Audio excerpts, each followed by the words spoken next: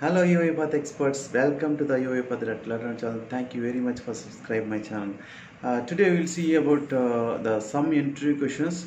So one interview question is like there is a Excel has a 10 rows. So how can you add the whole 10 rows Excel, the data table into the queue as a single transaction? It's not like each row is one transaction, so you have to add the whole data table as a one single transaction. How can you do? That is the question. The answer is like so you can convert the data table into a JSON format, JSON string. Okay, so convert the data table. So first of all, read the Excel, and that the output of the read range is a data table, and take that data table object into the JSON object. Okay, so you can just convert that data table into the JSON. So you can use a .NET codes, or you can use some reusable activities also there to convert the data table to the JSON. So once it's a JSON string only, it's a string. So once you take that string, so you can add that into the queue as a one single transaction item. That is the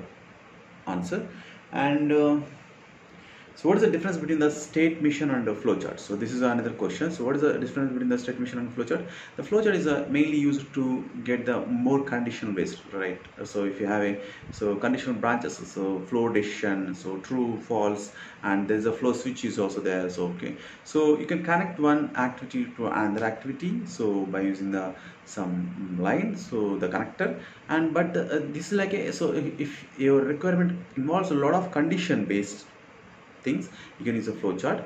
But the state machine is used to, it's like you have a multiple states. One process involves the multiple states, like something like initialization stage, and so the main process or downloading process, getting the transaction from the queue, these things. And also there is a state is like each state is in the state machine. So you have two types of states. One is a state, another one is a final state. So the state contains the three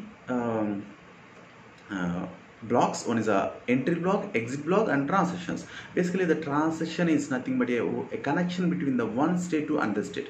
Basically this is like a outgoing connections. Okay, outgoing connections from one state to another state. So this is the transition. In the transition, that line itself, if you double click on that line, again that transition contains again three blocks. One is the trigger block, condition block, action block. So if the trigger block will always execute, of the condition block, condition contains, if it's a true, then action block will execute and go to the destination state. Otherwise it won't go to the it won't execute the action block, it won't go to the destination block. Okay, so the common another question is like so if all the conditions, that means, so if you have a one state and multiple states are there, substates, so the A state is connected to the all the multiple states through the transition. The transition has a condition, that conditions, all the conditions is failed. So what is where it will go? So the answer is like it will go to the infinity loop. So continuously it will use the trigger blocks. Okay, trigger, execute the trigger, and go to the again exit block. Okay, so this is a state machine. State machine has multiple states and triggers, transitions, right? So the another activity in the state machine is like a finally state. That means final state. The final state is having the only entry block. There is no exit block. Okay, so you don't connect the finally block to the another state. Okay, final state to the another state. So this is like the name itself, it is saying that finally, right? So this will only connect from the another states. That is about the two questions today. So thank you very much. Please subscribe if you not subscribed. Thank you very much. Bye bye.